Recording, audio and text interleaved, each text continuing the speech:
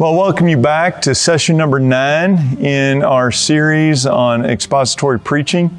This session marks a major transition in our course.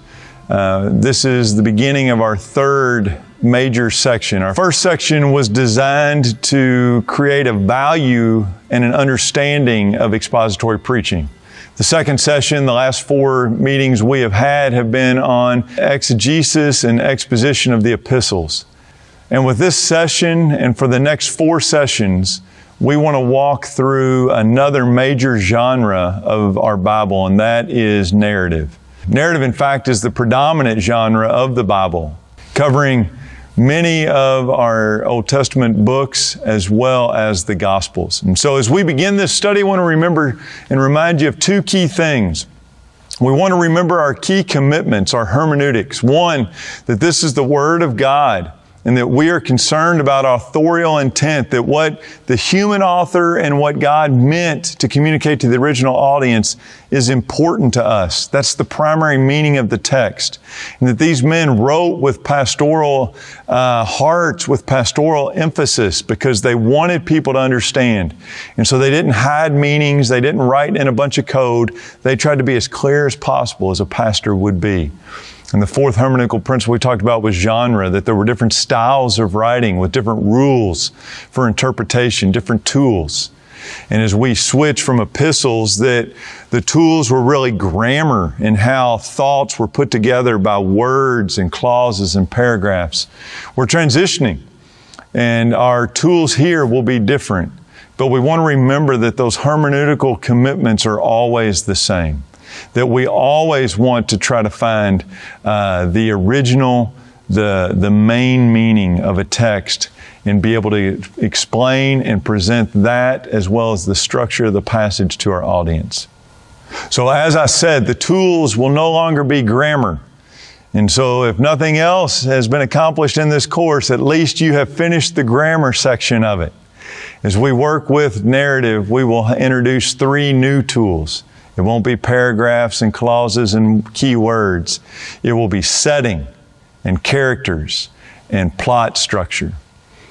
The way we'll walk through that over these next 4 sessions together is during this session, I will introduce narrative. I'll give you some information about narrative literature, and we'll talk about setting. The next session, we will talk about characters and characterization. And then in our final 2 sessions, we will introduce plot structure. We'll illustrate it briefly with the Magi in Matthew 2, and then we'll come back for a final session where we will look at Zacharias and Elizabeth in Luke 2, and we will analyze them as characters presented by Luke, as well as the structure of the plot of that story. So I'm excited about this study, and I hope it will be beneficial to all of us as we spend time in the narrative sections of Scripture. So let me begin by just sharing some basic information about narrative. Remember, in the epistles, our goal was to find the meaning and flow of a passage. We looked for the flow of a passage by evaluating words and grammar. The tool we used to evaluate words and grammar was the structured layout. Hopefully by now we've seen that a structured layout is a powerful tool to help us understand what the epistle writers are writing. But an epistle engages our mind. An epistle is written with statements and supporting information. Narratives are different. Narrative engages our heart. We're able to imagine the details which allow us to engage the narrative differently than we do with simple facts that we find in an epistle. We can identify and empathize with characters. We become invested in the outcome of the story. We get caught up in the plot. This is why we love story.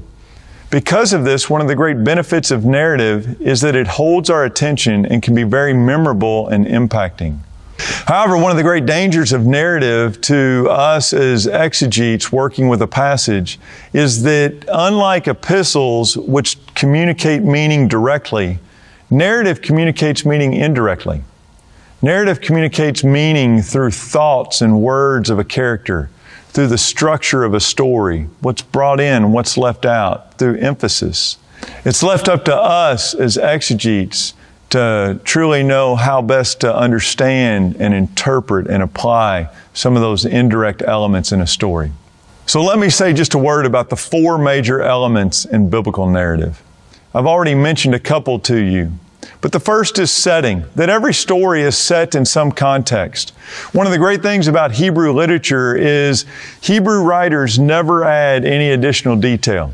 If there is something said about the setting, if there's a mention of the length of a day or the size of a city or the distance of a travel, it's there for an important purpose. And so we need to pay attention as exegetes to the way setting is set up. Second is plot structure. The plot structure is the way a story begins from beginning to end, and we'll introduce the elements of a plot structure. Plot is a powerful tool that authors use to communicate meaning. Third is characters and characterization. As we talk about characters in the next session, we'll talk about the way authors directly and indirectly develop characters, their thoughts, their words, their behaviors. We will also talk about how characters are used to contrast one another. A fourth major element is rhetorical features. There are elements like the pace of a narrative. And so in the early chapters of the Gospels, Jesus moves from 12 years old to 30 very quickly. And a quarter of the Gospels are spent on the last week of Jesus' life. The pace of narrative tells us something about the significance of what these authors are trying to communicate. Other rhetorical features would include repetition, the role of the author, and word plays. So let's talk a little bit about setting. The setting is where and when the characters enact the plot. And as I said, biblical narrative is very efficient. There's no extra data that's given. And so if something is stated, if we hear about Absalom's hair, Saul's height, that is there because the author is communicating something significant. If the author elaborates, it is for a literary purpose. So let's talk a little bit about the types of setting. There are 4 types of narrative settings that you'll find. The first is physical geographical location. The physical geographical location provides a background and atmosphere and information for the story. You want to pay attention when a story changes in physical or geographical locations. In later sessions, when we're looking at Zacharias and Elizabeth, you will see that they start in their hometown and they move to Jerusalem. And then they're in the temple court outside Jerusalem. And then Zacharias goes in the temple. And then he comes back out. And as each change in location occurs, the plot is moved along. We'll want to pay attention to that. An example you may turn to now is in 2 Samuel 2. This story is the story of Abner gathering Ishbosheth and anointing him as king in opposition to David. David is in Hebron. You can think of Hebron as the capital city of whatever state or whatever country you are in right now. That David is in the epicenter. David is where all the decisions are made. Unlike David, Abner gathers Ishbosheth and his men and takes them to Mahanaim. If you were to get a map out and look at Hebron and Mahanaim, Mahanaim is as far east as you could possibly go. It was far, it was small, it was hidden. And this location tells us something about what Abner thinks about what he's doing and what he thinks about his potential to overthrow David with Ishbosheth. It's also interesting to do a study on Mahanaim, and you'll see that is the place where Jacob wrestled with God in Genesis 32.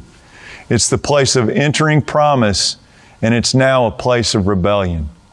And so we see both the physical location and theological significance in that location. Another place where physical location plays an important role is in Jonah chapter 3, verses 3 and 4. There have been many commentators who have said that Jonah was in rebellion in Jonah 1, that he repents in Jonah 2. In Jonah 3, he now carries out the mission he was supposed to do in Jonah 1, and he is successful in Jonah 4. But Jonah 3 and 4 suggest something different. You see, God tells Jonah that Nineveh is going to be destroyed in 40 days. And then Jonah 3 and 4 talk about the city of Nineveh.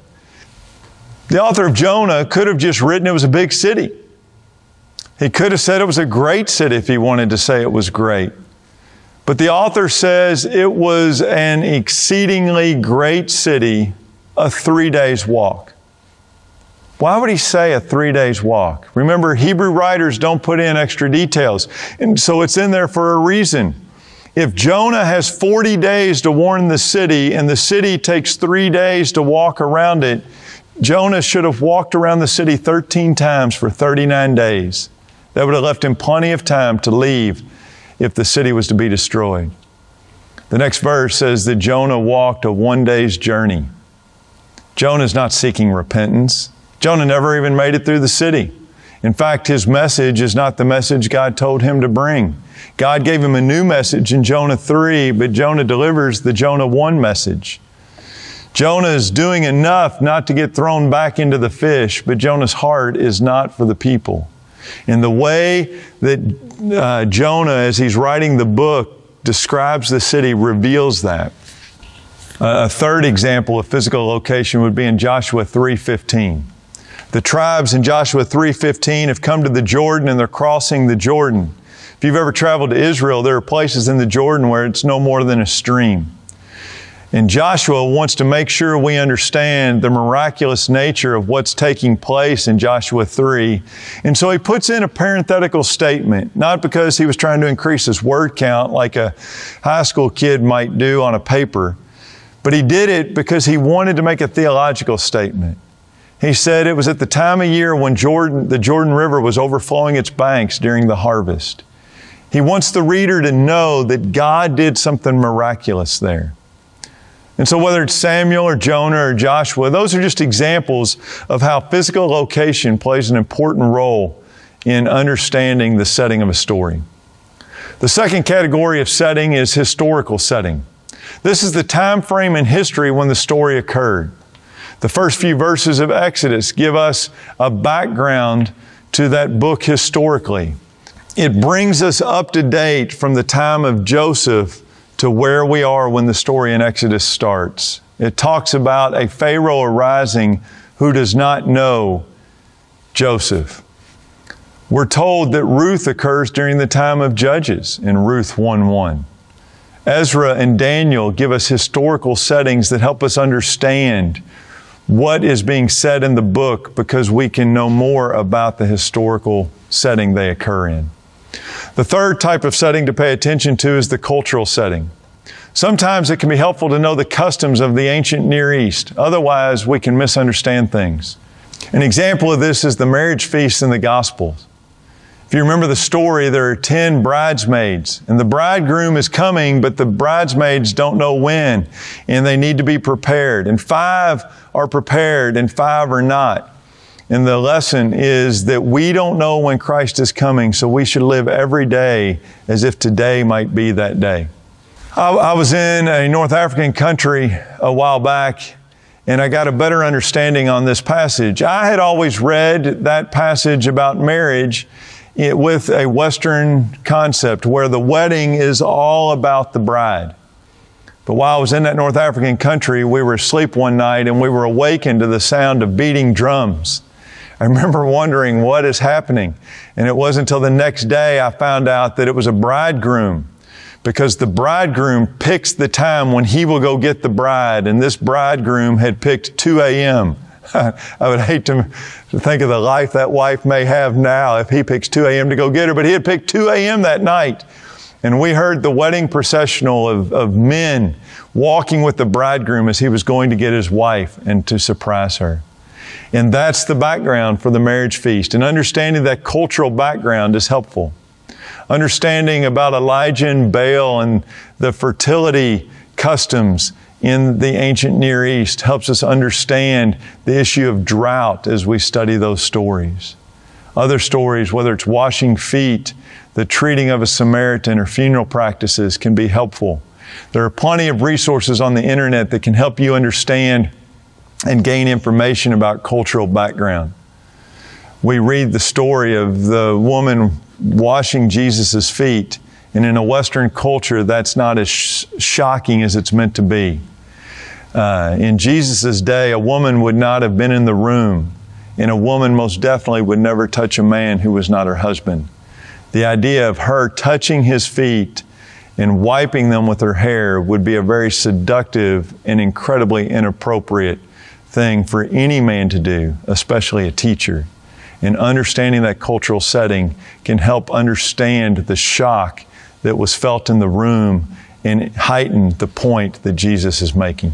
The fourth type of setting that we need to be aware of is the theological, redemptive, or canonical setting, that we always must read in light of where this story connects to God's overall redemptive plan. There are other courses that Access Truth puts out that talks about the meta-narrative of God. And as we talk about individual episodes or individual stories of narrative, it's important to remember that every story fits into the larger story. In our last session, we will spend the last few minutes showing how even the gospel stories that we talk about will fit into the story of the Gospels, and how the Gospels fit into the story of the Bible. And we need to understand as we interpret our story that it plays a role in God's overall plan. An example might be the selecting of Abraham, and how that selection fits within the broader theological themes of what God is doing to select a people out to always have a representative on earth. An example of this type of setting would be Abraham and his selection by God, and how that fits into broader theological themes of God always having a people, a representative people on earth, and what He's doing to cultivate and subdue the earth.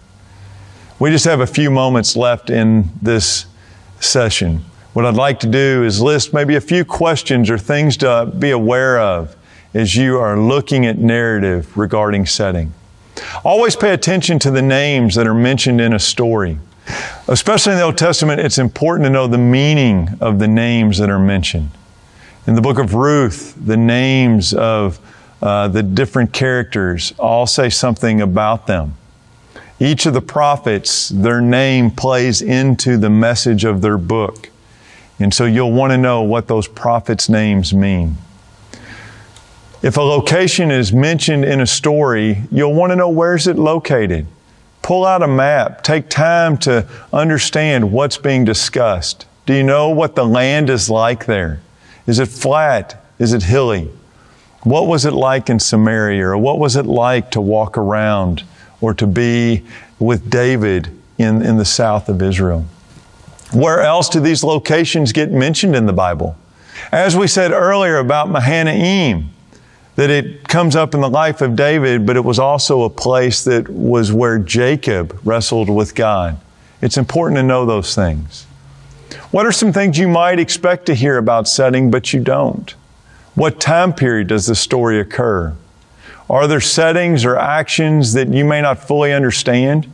Can you access internet resources or dictionaries to find this out? What customs are being displayed in the story that the original audience would have known, but your audience won't? Internet resources are a great help for that. Setting is the first of the three tools we want to look at as we study narrative. It's probably the shortest and easiest to understand. In some ways, it's the least impacting, but it's important for us always to know the time and place in which the events of the stories of the Bible take place. They will help you tell the story to your congregation and make application in ways that bring the story to life.